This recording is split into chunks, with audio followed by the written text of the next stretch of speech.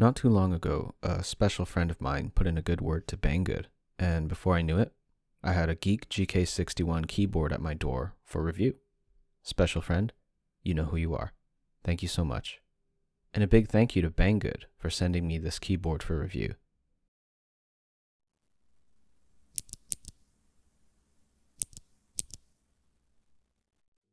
Just FYI, this box was shipped in a plastic bag envelope, but the keyboard survived the journey just fine.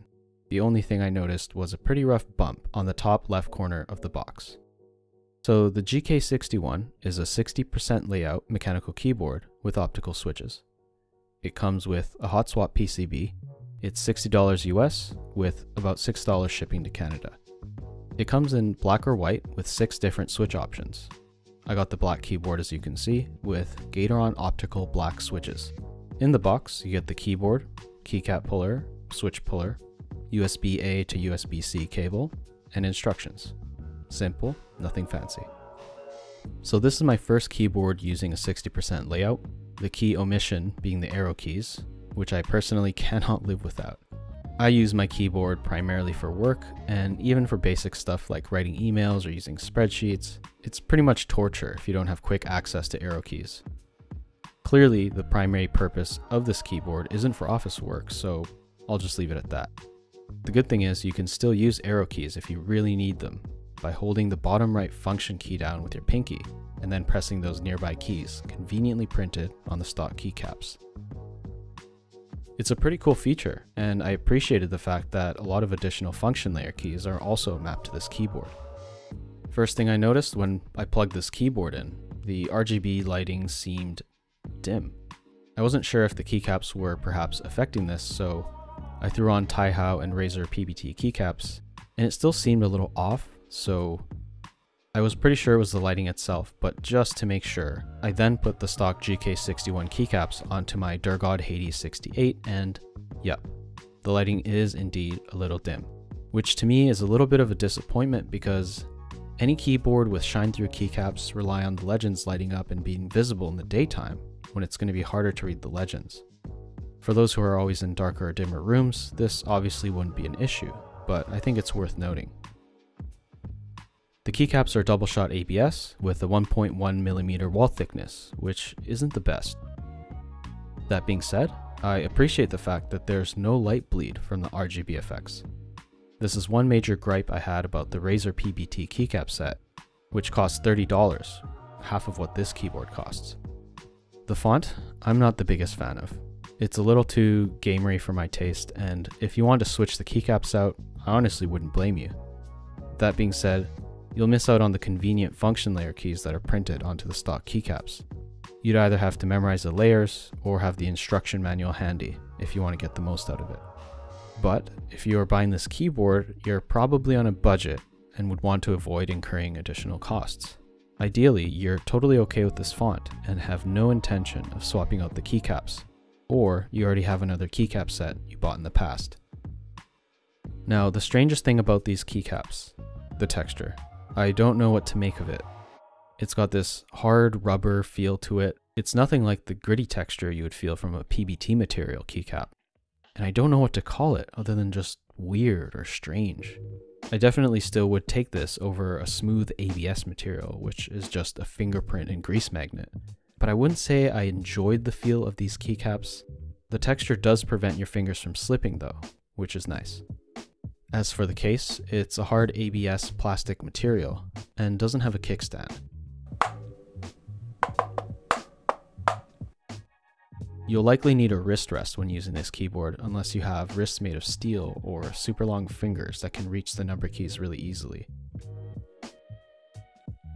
The switches on this keyboard are Gateron optical blacks. They have a 60 gram actuation force, which is 15 grams heavier than what a lot of you might be used to. The Gateron Reds or the Cherry MX Reds, which actuate at 45 grams. I opted for the heavier springs as I'm pretty heavy fingered and I would mistype all the time on switches with lighter springs. Optical switches are much smoother stock compared to mechanical switches. These were no exception. They felt nice to use, and I actually found myself pressing the keys down constantly because they were just that smooth. aside from the ping you get from the unlubed springs, which can be fixed by taking these switches apart and lubing the springs with something like Krytox GPL 105 or 106. I really enjoyed using these optical switches. If you are thinking of getting this keyboard with any intention of modding though, I will warn you right now, it will be a very frustrating process.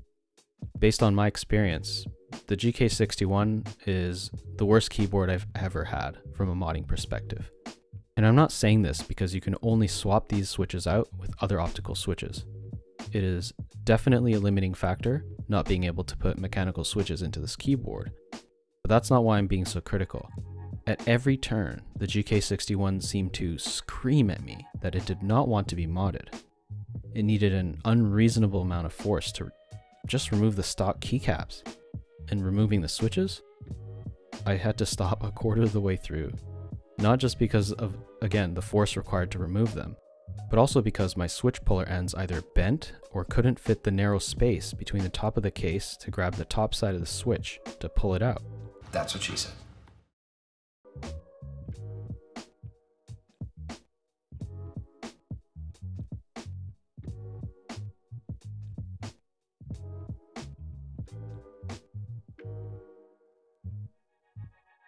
Well, since the keyboard has plate mounted stab, I can at least remove that and then mod them to remove some of that bass bar rattle. Until I saw pieces of foam under the plate that were glued literally right onto the PCB, blocking the wire from coming out. But that's when I just told myself, this isn't worth it. I just put everything back together and that was that. If this was going to be my daily driver, I'm sure I would have pushed through and did all of the mods. But the amount of pain that this keyboard had already inflicted onto my old man fingers and joints was bordering on abuse. Pussy. It is a little strange though, because I've seen YouTube videos of other people modding this keyboard, and it looked a lot easier to remove the switches.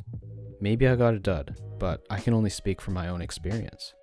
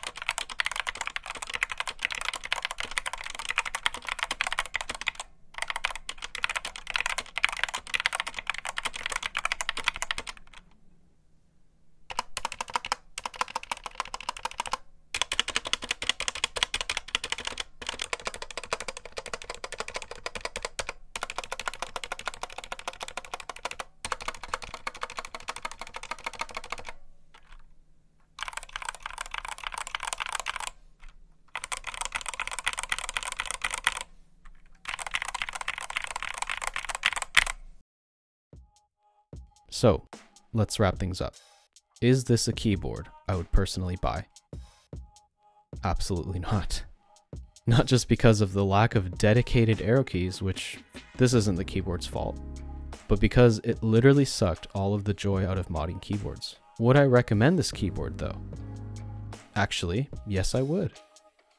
If, for example, you are looking for an affordable optical keyboard alternative to the Razer Huntsman Mini, which costs twice as much as the GK61 at $120 US, I think the GK61 might fit the bill, especially if you don't care about this modding business and just want a keyboard that you just plug and play straight out of the box. On top of that, if you are used to the actuation distance and travel distance of Cherry MX and Gateron switches, you might actually want to get the GK61 so you won't have to compromise the typing experience that you're already accustomed to. Razer's proprietary optical switches, such as the one you see on the Huntsman Mini, have a reduced actuation and total travel distance compared to the Cherry MX Reds, for example.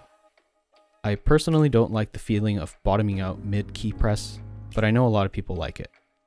If I had to choose an alternative to the GK61 from Banggood, I would have opted for the Gamma K MK61 instead. It is also a hot swap keyboard that utilizes optical switches, but it also comes with sample switches that you can try and test out if you don't know the difference between tactile and clicky and linear switches, for example. It has PBT keycaps with better looking legends, has better and brighter RGB lighting. It is also Mac compatible, and it costs $7 less. That being said, if the GK61 was on sale for $50 or $45, I think that's actually a really good deal. You should go for it. So that's it for today, guys. Let me know in the comment if you think my assessment was fair. I welcome your comments and constructive feedback because I want to constantly improve my processes and the quality of my content. Thank you all for the continued support, and I will see you in the next one.